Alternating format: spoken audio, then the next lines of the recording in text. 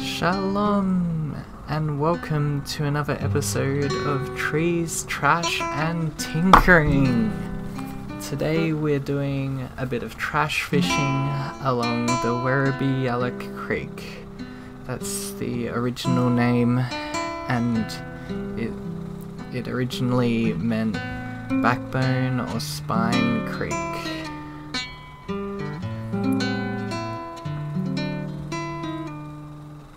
These are the K Road cliffs.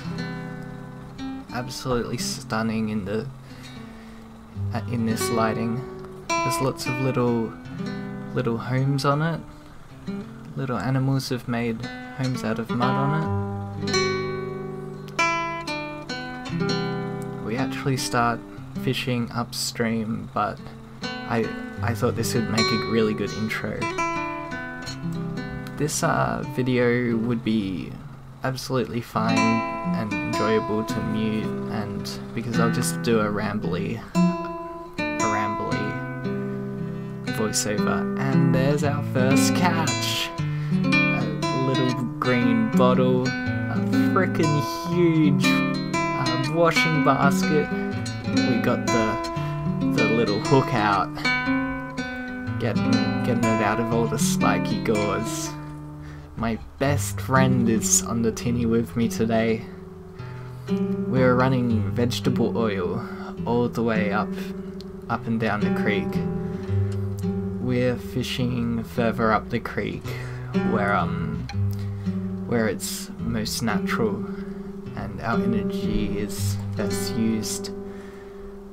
Little known fact, the legal limit for trash fishing for a piece of trash is 0.00. You can fish up anything. Wow.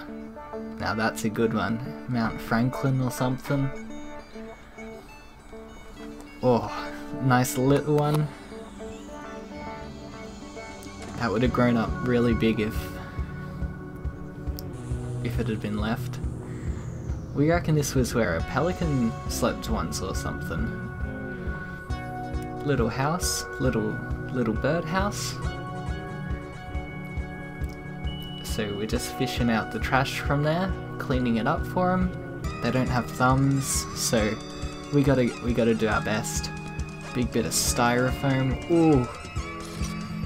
Little known fact, styrofoam can have a chunk that size could have 100,000 baby styrofoams. Wow. We're getting such a good catch. The tinny's gonna be full. I can't get over that basket we got before. That basket trash fish. We are thinking about doing actual trash fishing one day. There we are, there's a pelican feather. Yeah, actual trash fishing, get some carp out and put them in our garden, or maybe try and eat some. Make room for more local fish. I was just using the trolling motor. It was doing great. Here we are underneath an absolutely beautiful tree, and epic Kalara just frickin' jumps right in and is just throwing the fish back in the boat. I mean the trash. We're about to catch a chicken noodle soup fish. Wow, I think they're styrofoam too. Just getting some fishing wire out and a pot. It's really good to get the shit that the people underground can't get. And we snapped our hook. Less range. More and more fishing wire. Good to get that out. A spray can. Rusty, poisonous, gross. Poisonous spray can fish.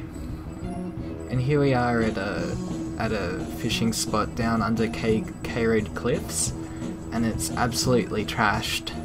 So we want to come back here sometime because there's so much to get.